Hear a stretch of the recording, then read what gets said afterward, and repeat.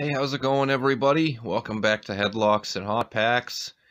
And just like we did like 2 or 3 weeks back, we have some more packs of 95 tops. This time we are checking out Series 2.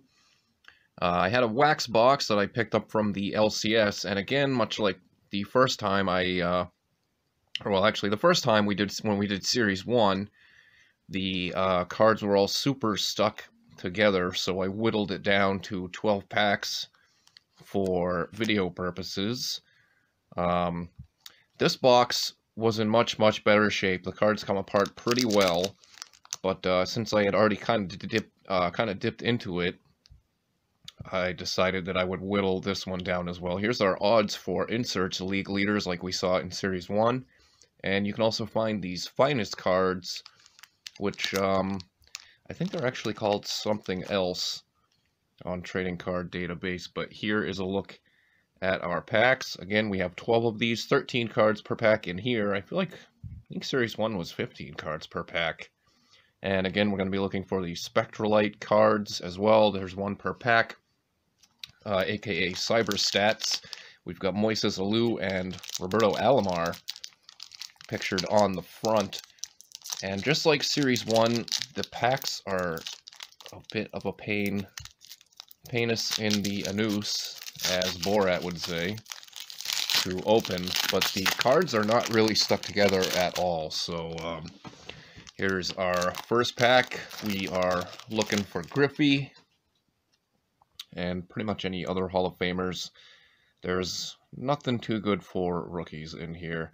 On deck, that's a subset, has a different design than the regular base set. Here is our first Cyber Stats card. We have Dave Veras. There's a name that I don't remember at all.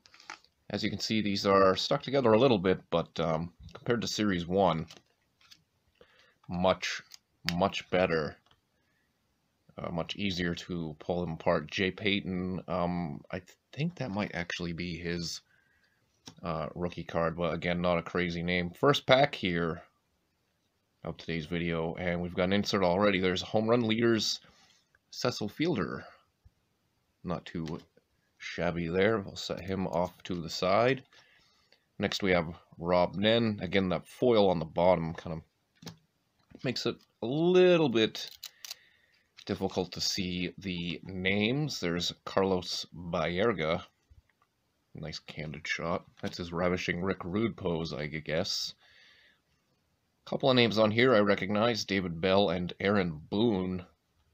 95 prospects. Again, subset there. And I think I'm going to flip these around. There we go. Make that a little easier. J.R. Phillips. Another guy that didn't last too long. Omar Vizquel. Borderline Hall of Famer, Chuck Finley, Lenny Harris, I almost said Barry Larkin for some reason there, and Joe Bover, the final one there in pack number 1. Moving right along to pack number 2. Off camera, I was able to pull the Griffey base out of here, as well as a Griffey home run leader insert, which was pretty dope. Would have liked to have shared that here with you guys, so I probably should have just opened the full box here on the channel. That's Butch Henry Cyber Stats. Pretty intimidating picture of Sandy Alomar Jr. there. And now that these are all going to go the opposite direction, we'll flip around. Reggie Jefferson, Darren Oliver. I'm trying to make it so I can see the names easier here. Not super easy, though, because then the above light glares off the card. Pedro Estacio, Mark Wohlers, Jim Bollinger. I think there are less Hall of Famers here in Series 2 as well, as there was in Series 1. John Kruk, Jose Lind. Back-to-back packs, we've got inserts. There's the Crime Dog, Fred McGriff. That one's centered up a lot better than the Cecil Fielder was, and then Jeff King is the final one there. 2 for 2 on inserts as I toss this pack across the screen. 2 for 2 on the inserts so far. Come on now. There we go. Probably would have been brutal trying to just watch me open these packs, doing a full box, because they're such a pain in the anus. Andy Pettit on deck. Nice one there. Not too bad. That's not his rookie, of course. Bruce Ruffin, Cyber Stats. David Justice. Decent name. Somebody stuck to the back of him a little bit. There is Rick Wilkins. As we turn it around, Greg Jeffries. I'm still not a fan of these sideways cards. I don't know. I don't enjoy that I have to flip them like this every time to see or to get a good look at the full picture. Greg Gagne there. There is Brady Anderson, who randomly hit 50 homers in one season. Gee, I wonder how that happened. Rich Monteleone, Danny Jackson. Almost felt like someone was stuck to him there. And then the last one is Robin, Don't Call Me Jesse Ventura. Pack number 4 here. That was the cleanest rip we've had thus far. Andres Baruman and Bryce Flory. Bryce Flory sounds vaguely familiar. Spike Owen, Cyber Stats. And then Nigel Wilson. At one point, the local baseball team here is the AA affiliate of the Red Sox. Used to be for the Marlins, and at one point, the hot name with all the buzz around these parts was Pookie Wilson. I'm not ever sure what happened to that guy. Seeing Nigel Wilson made me think of that. Will Clark there. Jason Isringhausen on deck. Next we have Jose Valentin. And another Griffey. So we got 2 in this one box. That's pretty dope right there. And again, pretty decent centering there. Looks like it, I don't know, might be off top to bottom a little bit. But pretty solid Griffey there. We'll leave that one featured on the table here. Dan Carlson, Keith Williams, and then we have 3 on decks in here. Roger Cedeno, and Ron Cooper as we approach the halfway point in this video. Let's see if we can't find any other good league leaders cards. And I never did pull one of the finest out of this box, so a horrible rip there. Perhaps we will still find one. The odds, as we saw in the back of the pack, was 1 in 36 packs, so theoretically there should be one in here. Cyber Stats, John Lieber, I think. I don't know that that's actually, I feel like, I always thought his first name was pronounced, or was spelt just J-O-N. I don't know if that's an error or not. Yorkis Perez. And, boy, there's a insane looking shot of Ricky Gutierrez. Super close up. Eric Young, Sr., of course. Mark Guthrie for the Twinkies. Rick Wilkins, second time coming across him so far. Dave Hollins, Chris Hoyles. And why they gotta do that to us? Topps getting their upper deck on. Ron Gant is Cincinnati Reds days. Jimmy Key. Looks like, I don't know if that's like, I guess that's some paper loss there, possibly on Jimmy Key. There's Nigel Wilson again, back-to-back packs. And then Terry Matthews, looking pretty stoked to show off, I guess, what would be his curveball. As we are now officially at the halfway mark here. I should have just used scissors on these, I suppose. Here's a name everybody remembers, Johnny Damon, 95 prospects. Gil Heredia. So the Cyber Stats is always the second card in the pack. I can't remember if that was the same way with Series 1. Rockies back-to-back there. There's Woody Castilla. Rico Bronya. Steve Carsey. I would be willing to bet we will run into Bill Swift again in this video too. Luis Alcea, he's been popping up quite a bit lately. Jason Beret. Esteban Loaiza would be the most remembered name of those two. Henry Rodriguez, Tony Eusebio, and then Cal Eldred for those Brewers jerseys that almost look, well, they look pretty similar to the Mariners mid-90s jerseys. Next pack here. Haven't seen any inserts since our first two packs, so still got a few more shots at it here. Hopefully everyone is sticking with us. If you are, please hit that thumbs up button down below. Appreciate any kind of support we can get. And if you haven't subbed to the channel yet, please go ahead and hit that button as well. It's just a click away. There's another insert. But first, Derek Bell, and then next we have NL Stolen Base Leaders, Marquise Grissom. So, doesn't look like we... Or Alan Trammell, there's our next Hall of Famer. Or actually, that's really our first one outside of Griffey.